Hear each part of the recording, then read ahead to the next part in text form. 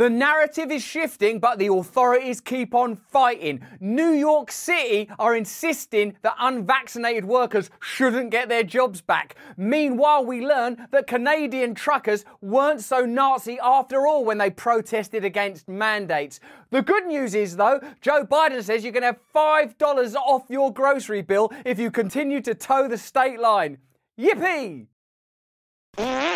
Hello there, you 6 million awakening wonders. Thanks for joining us on this voyage to truth, light, and freedom together. Come on in. You are all welcome. There's nothing you've done or said that prevents you being part of this community. We have to change the world. The only way we're going to do it is by loving one another. Join us every day on Rumble at these times where we broadcast live. We have fantastic guests. We're completely uncensored. But that lack of censorship doesn't facilitate meanness and cruelty. It facilitates openness and love and coming together and bringing together diverse, open minds from all over the political, cultural and religious spectrum to come up with new truths and new ways of organising the world together. Every single show we've made so far is up there right now. Click over. They're on there for free. They're fantastic shows. And we need them at a time like this. Let's look at today's story. New York City are appealing against the judge's verdict that unvaccinated people should get their jobs back. While we await the verdict, those people can't go back to work, by the way. Also, a new report has revealed that those Canadian truckers that we were told were Nazis and hairy and smelly were, wait for it, peaceful. Unfortunately, while they were doing that, they were simultaneously working class. So we should assume that they were Nazi just in case. I mean, they had a job, so that's working class, right? So that's Nazi. That's the way it works these days.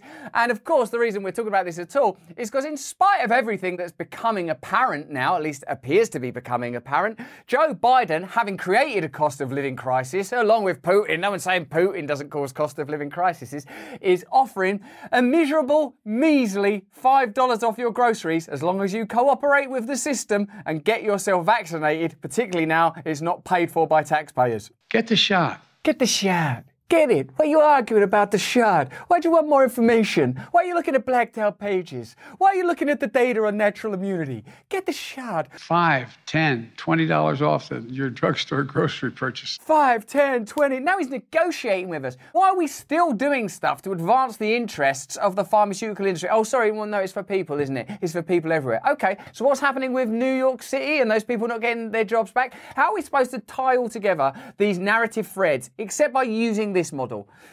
If you look at this from the perspective of what most benefits the most powerful elite interests in the world, if you look at it from that perspective, suddenly a lot of stuff starts making sense. Oh wow, the ability to capture and gather data. Oh wow, the ability to move taxpayer money over to private interests like big pharma, big food, big tech, finding new and ingenious ways of funding the endeavours of private companies, then excluding you when it comes to profit time. But we don't look at things from that perspective. That's why things are so confusing.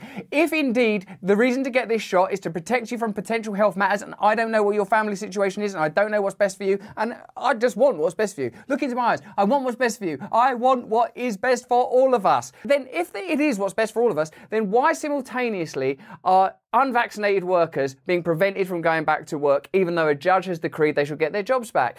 Why? Or grocery purchase next time at the same time you get the shot. Go down the shop, get the shot, get your groceries. They cost a lot, but at least you can get the shot down the shop. So here we go. New York City is appealing a judge's ruling to reinstate municipal employees fired for not getting the COVID-19 vaccine. Now, I believe these are people that work in sanitation, people that collect garbage, people that during the pandemic were hailed as heroes, these brave heroes carrying on doing their job. So they were heroes then, but now the state is going up against them, stopping them getting their jobs back after they've been through a judicial process in order to get their jobs back, which is pretty clear at this point. Let me know in the comments, let me know in the chat. They should have lost in the first place. The city is appealing the latest ruling by a Staten Island judge, finding a segment of the municipal workforce should not require vaccination. Staten Island Supreme Court Justice Ralph Porzio ruled that the vaccination requirement for a group of 16 sanitation workers suing the city is arbitrary and capricious. Well, that's not how you want a state run.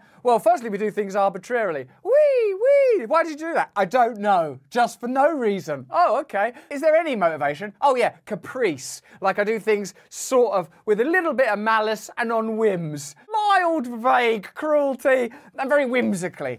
Oh, well, as you were, keep going. Seems like a lovely way to run the old big friendly apple, the great beautiful melting pot that is New York. I mean, isn't this a story where you have the opportunity to support ordinary working people? You have the opportunity to show that we're all on the same side. People that collect our garbage, the hidden people, the people you don't want to acknowledge are there, the people that are necessary for literally the stuff you don't want no more, the stuff that you're throwing out. Instead of saying, why don't we make those jobs as amenable and as pleasant and as fair and as well paid and as well rewarded because they're necessary for society, so it's dignified work for dignified working people. No, why don't we use the state to crush them into total compliance? One theory is that the pandemic was an opportune moment to reduce workforces and reduce payrolls. And if these people are successful in winning their case, not only will you have to have all those back payments, but you also challenge the efficacy of the model. I don't know if New York's garbage collection is privatised yet, but I bet it will get privatised at some point, and having a lower payroll bill when that comes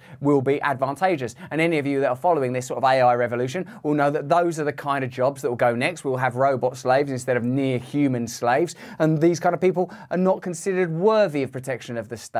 Now, although a lot of you have questions around socialism, understandably born of your suspicions of Maoism and Stalinism and centralised state systems that I would oppose alongside you. But when it comes to compassion and dignity of ordinary working people, who's going to look after them, if not everyone? Who's going to stand up for them against the state or against corporate power? Answers in the chat, please. Being vaccinated does not prevent an individual from contracting or transmitting COVID-19, the ruling notes. Although I would never say that because I'm not a judge. I'm just a guy in a hat. Judge, don't start a YouTube channel, baby. But if you go on Rumble, you might do quite well. The ruling would reinstate fired unvaccinated employees and order back pay. And as it has in the past, the city is appealing. Until that court rules, the vaccine mandate remains in effect. New York State's COVID-19 vaccine mandate alone led to about 34,000 health workers losing jobs or being placed on leave. That's not an insignificant number of human beings. 34,000 people. That's a Billy Joel concert, a Bruce Springsteen concert of unemployed people from valuable sectors, people that are doing necessary work to hold together a nation, a state, a city. What is it then? When you're like, I'm proud of my city, I love my country. What is it? Just the flag? Does the flag mean anything? No. It means nothing. If it means something, it's this. We have a structure, we look after each other, we have connections to one another, we have a set of principles and values that we stick to. And part of that has got to come, hasn't it? You tell me. Do you believe in God? I believe in God. As you know, if you saw my Tulsi Gabbard interview, it means that we have love, we have compassion, we hold ourselves and one another to account. We make mistakes, we're flawed, we're fallible, but we try to improve ourselves based on a set of values and principles, not just, oh yeah, Pete, we're sacking these 34,000 people now. On the other hand, aside from that sort of religious, passionate, compassionate crap that I just spouted, if you do have a for-profit healthcare system, getting rid of 34,000 workers, replacing them with people, possibly people that have come from other countries at a much lower rate, that would be good for profit, business and for shareholders. But I don't know if that's a factor. Let me know in the chat. Meanwhile, up a bit in a country that I as an Englishman consider to be basically the same, let me know in the chat, in Canada, the truckers have been proven not to have been Nazis. I feel like I saw Justin Trudeau coming on my TV set saying, they're Nazis, they're awful, they're this, they're that. Don't you remember that? I feel like people had their bank accounts frozen. Oh, these truckers. Let's have a look at what's going on. Public Safety Canada officials admitted in internal updates that the Freedom Convoy protests were peaceful and that no violence was taking place, despite claims by the minister, Marco Mendicino. These are internal documents. These are not things that should be shared with the public, because otherwise the public go, hold on, you told us they were violent Nazis. Yeah, we had to tell you that at the time because it was irritating that they were doing that protest. We thought, what could we say that people don't like? Well, no one likes violent Nazis. Oh no, they were horrible, weren't they, the Nazis? Well, should we just say these lot are Nazis then? Well, are they Nazis? No, you're missing the point. just say they're Nazis, but they're not Nazis. Listen, you can just say stuff and no one will ever check. They'll forget down the line. They'll forget that down the line, loads of unvaccinated people lost their job. They'll forget down the line that a load of Canadian truckers were called Nazis because they'll have moved on to something else then. Like, I don't know, it'll be a war or something. So can we just say they're Nazis? Do you mean like those Nazis in Ukraine that we're funding in a war against Russia? Oh, no, those Nazis are the not Nazis. Those are good Nazis. Wait, is it like we've got to like break Nazis down now into good Nazis and bad Nazis? Because I thought Nazi meant bad. Yeah, but the truckers are bad Nazis, truckers bad Nazis, Ukrainian Nazis that are part of the fighting forces that are opposing Russia, Russian tyranny, good Nazis. Whew, this is confusing. Yeah, just keep concentrating on consolidating centralised global power and you won't go far wrong. Thank you. According to Blacklock's reporter, daily reports describe the demonstrations as peaceful, undisruptive and stable. Almost no point having them. Oh, come on through, come on through. This is a quote. The Freedom Convoy so far has been peaceful and cooperative with police, an internal memo stated on January 27th. What more can you ask for? The protest is stable, peaceful, undisruptive. Should these people be vilified? Should their bank accounts be frozen? Should they be maligned, maltreated? Up until February the 11th, officials monitoring the situation stated that there were no major incidents, that no violence took place, that disruption to government activities was minor, that there were minimal people on Parliament Hill, and that the situation remained stable and that planning was ongoing. Kumbaya, my lord, kumbaya, kumbaya, my lord.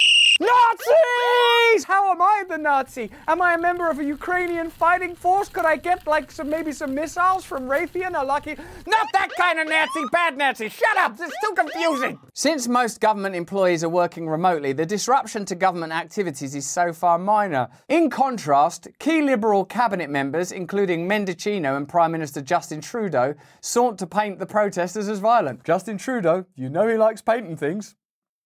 This is Trudeau. We cannot allow illegal and dangerous activities to continue. Kumbaya, my lord, kumbaya. Dangerous, illegal. Oh, where? Can we hurt? Oh, it's us again, isn't it? Occupying streets, harassing people, breaking the law. This is not a peaceful protest. Well, according to internal memos, it literally was a peaceful protest. There were other protests at that time, which actually, by the way, I would be largely supportive of also, but were not subject to this level of scrutiny and analysis. We have to find a way of supporting one another across a range of cultural issues, regardless of the demographic and cultural data. Otherwise, these centralised and centralising forces are going to destroy all of us. Even if you find yourself broadly agreeing with them at the moment, the day will come. Mark these words of mine, where you are the person at the end of the barrel. You are the person in the crosshairs. You suddenly find yourselves tagged with a Nazi label. Let me know in the chat if you agree. In a tweet, Trudeau condemned the anti-Semitism, Islamophobia, anti-black racism, homophobia and transphobia that we've seen on display in Ottawa.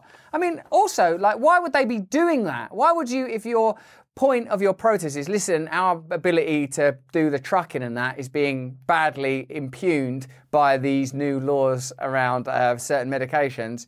Also, I've got some terrible views on the Jewish community, Muslims, people of colour in general. I also don't like gay people or trans people. Like, that doesn't even make sense as a protest anymore. How would you have time to focus on the key issue? You know, all those things. Anti-Semitism, Islamophobia, anti-black racism, homophobia, transphobia. I'm on your side in that fight. I'm on your side. I'm against all of those things. We got no time for that stupidity in 2022. This is a time of awakening. We can't be thinking about that bullshit. You be who you are. You be who you are. We've got to find a culture, a community, a global and independent communities where everyone is, if not celebrated, then is able to be who they are. Certainly within their own community. But you can't start using this language to prevent ordinary working people standing up for their rights. And if that language is used to condemn ordinary people, we have to be real diligent about ensuring that it's true and not just a way of nullifying legitimate protest. Trudeau previously denounced anti-vaxxers as misogynists and racists. That doesn't make sense. Qui croient pas dans la science, qui sont souvent misogynes, souvent racistes. Why are you not getting that vaccine? You know, women, yeah, like my mum, my sisters, all of the women in my life, even the concept of femininity, which is within all of us and nature herself. Yeah, I don't like them. And that's why I'm not getting a vaccine. That doesn't make sense. It's not a real argument. It's not real. It's not real. No one's not getting a vaccine because they don't like women or they don't like people that are a different colour from the colour that they are. Of course, you can't guarantee that all unvaccinated people are 100% not racist or misogynist. Those categories appear to exist throughout time, throughout society. They seem to be everywhere. But it's not the role of government to use reductive language to turn people against the... Oh no, actually that is the role of government. Sorry, the role of government is to use reductive language to turn people against one another so ordinary people can't unite because they're too busy thinking, well, you might be homophobic, well, you're probably racist. Oh, well, you might be super social justice warrior. So let's forget any alliance that we could achieve together and meet all of our goals if we're living in separate communities. It doesn't really matter what we're doing culturally, religiously and sexually because that's our own private business. There's a thing called private. So let's all just unite. But no, if they continue to stoke through hate speech, they're the ones, ironically, using the hate speech to call someone a misogynist and a racist and then condemn a whole raft of people. That is hate speech, not just because it's hateful to those people, because it prevents love between us. In response to the protests, Mr. Trudeau invoked the Emergencies Act for the first time in Canadian history. Uh-oh, this is an emergency, what? Some people are thinking for themselves. Stop that shit! But the Canadian Civil Liberties Association stated the federal government has not met the threshold necessary to invoke the Emergencies Act. This law creates a high and clear standard for good reason. The Act allows government to bypass ordinary democratic processes. Oh, what a coincidence. The standard has not been met. The Emergencies Act can only be invoked when a situation seriously threatens the ability of the government of Canada to preserve the sovereignty, security and territorial integrity of Canada and when the situation cannot be effectively dealt with under any other law of Canada.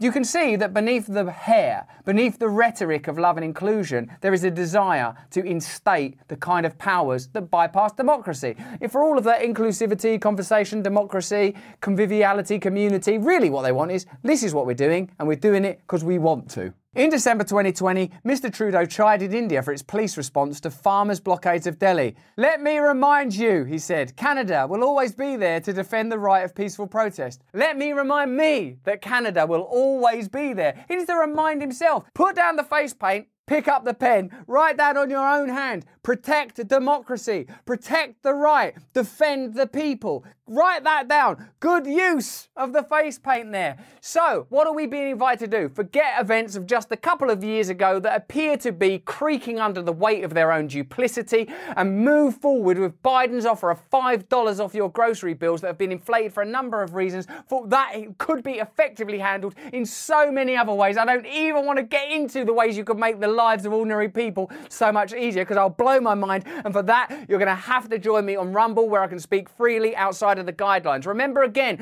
on Rumble, our free speech is about the freedom to express love, the freedom to bring together community, not the freedom to criticise and condemn people on the basis of individual identity, because this is a time where inclusivity and collaboration are more required than ever before. But that's just what I think. Let me know what you think in the comments. Let me know what you think in the chat. If you enjoyed this video, watch either of these, sign up to my mailing list, but most importantly, join us over there. Every show we've made is on Rumble now, freely available to you immediately. Stay free.